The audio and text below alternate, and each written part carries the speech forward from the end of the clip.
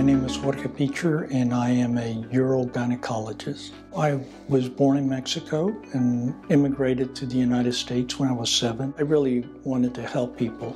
I know it's a little cliche, but it's true, and I think that's one of the reasons why I like being a physician. I am in a position to help people. Patients who have problems with urinary incontinence or fecal incontinence, their life is devastated.